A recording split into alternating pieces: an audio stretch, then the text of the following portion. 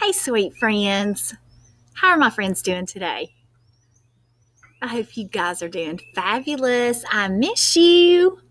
I am so enjoying doing these read alouds with you guys, though, and I'm really enjoying seeing how well you're doing on the AR test, guys.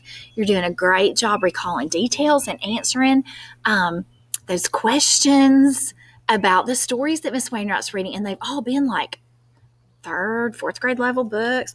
We're going to read The Great Gracie Chase today, and it's a third grade level book. It's called The Great Gracie Chase. Stop that dog! And it's written by one of my favorites, Cynthia Rylant, and it's illustrated by Teague. So I hope you guys really enjoy this book. Have you ever had to try to stop a dog? Ooh, they take off and you just can't even get a hold to them. Once there was a little round dog named Gracie Rose. She was a very good dog. She helped the bigger dog watch the house. She helped the kitty. She kept him company. She even sang to the fish when it was lonely. Aw, how sweet is that? She is really cute, and she is really, really round. Look at her. You see, Gracie loved a quiet house. She loved the kitty sleeping on the windowsill, the big dog sleeping on the couch, the quiet fish going ploop, ploop. For Gracie, a quiet home was the best home. Gracie Rose was good every single day of her life, except for one. The day the painters came. I wonder what happened. I think they were making a lot of noise. Maybe they were disturbing her. Gracie did not like painters, but she did not know that until the day they came to her house. So when they arrived one day to paint Gracie's kitchen, she did not like it. Here they came in a big noisy truck. Bob's painting. We do our best. I love these colorful illustrations. There they were at the door with their clangy ladders and big person voices. There they were, dragging chairs across Gracie's quiet kitchen floor. Gracie Rose watched them with her ears straight up in the air, and she was not happy. She barked and told them to go outside. But do you know what? Gracie was put outside. Ooh. What do you think's going to happen? I think you're right. She's probably going to run off. Uh-oh. And she did not like it one bit. So Gracie, that silly little dog who loved a quiet house, decided to do something naughty.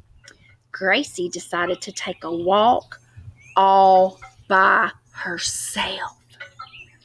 Someone had left the gate open. Probably a busy painter. Gracie was supposed to be a good dog and never go through that gate by herself. But she did.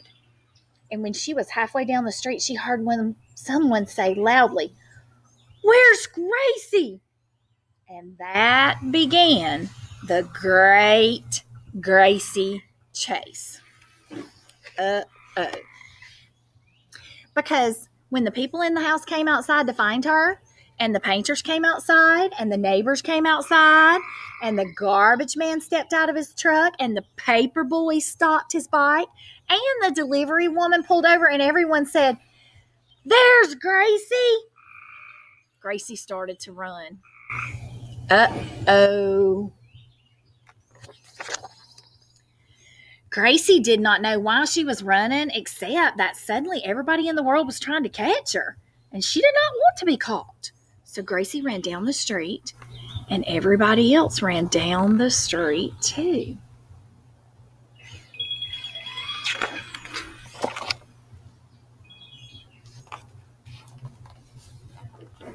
Gracie ran up the hill, and everybody else ran up the hill.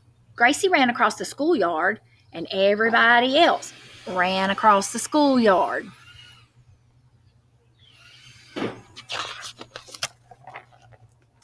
Gracie ran through the water fountain, and everybody else ran through the water fountain. Well, except the cat, who did not like water fountains. Yeah, everybody in the whole town chasing after Gracie. The chase got bigger. "Stop that dog!" everybody cried, which only made Gracie run faster.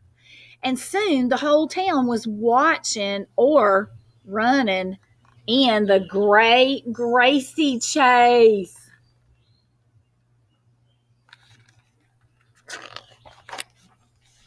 Poor little Gracie. She did not like this walk all by herself.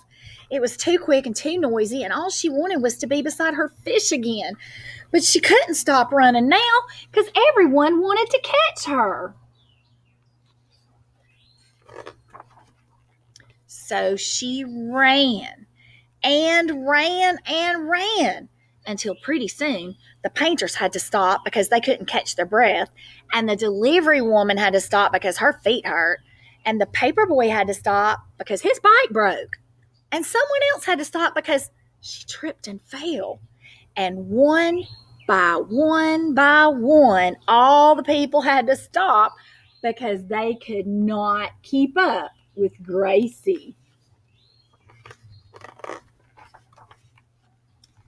Then, suddenly, Gracie realized how quiet everything was again. She looked behind her, and the whole world was quiet. People were resting. How nice, Gracie thought. It is nice to have a quiet world and rest, don't you think?